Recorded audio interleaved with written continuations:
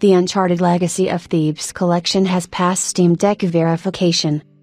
Uncharted Legacy of Thieves collection will be released on the PC platform today. Although the game has been improved to support the high-end hardware of many gaming PCs, its core PS4 game means that the collection scales perfectly for any hardware, including thanks to the fact that it has passed Steam Deck verification before launch.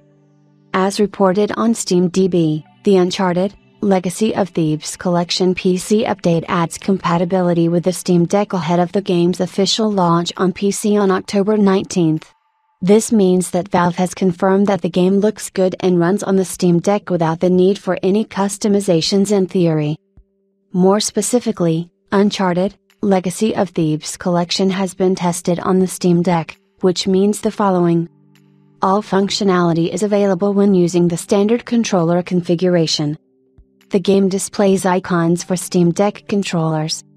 The text of the in-game interface is easy to read on the Steam Deck. The game's default graphical configuration works well on the Steam Deck. That's all well and good, but it's worth noting that not all games that pass the Steam Deck validation are the same, and some of them offer much more accessibility features than others.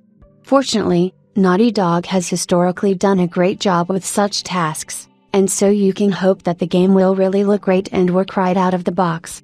We'll have to wait and see.